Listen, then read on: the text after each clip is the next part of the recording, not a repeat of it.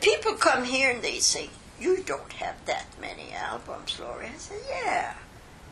All the different pictures of my life." I started to be interested in photos when I was 15. You're going to laugh. I had an autograph book.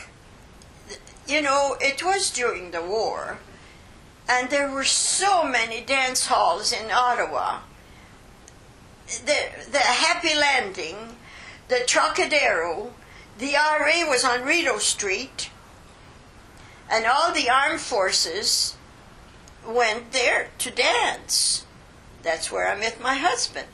Well, I was dancing and meeting friends all over the place, and then I got them to give me a picture and put it in my album, and then they put something.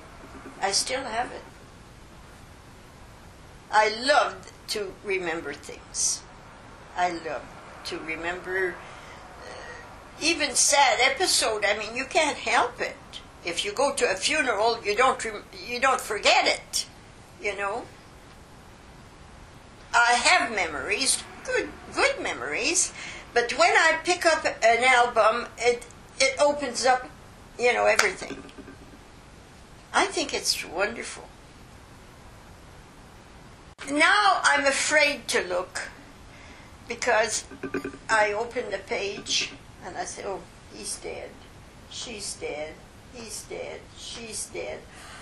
It gives me such an awful feeling. People in my family, when I quit, put the camera away, they were all pleased. Very pleased. They're tired of posing for my camera. So now they take pictures of me. Sometimes I miss my camera. Sometimes.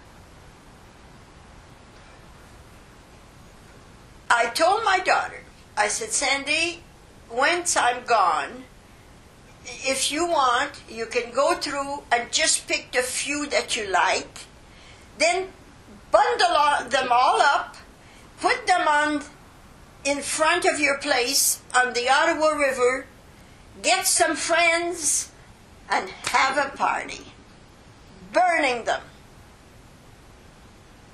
That's what I want. I want her to burn them all. That's it. My life gone, me buried. Yeah.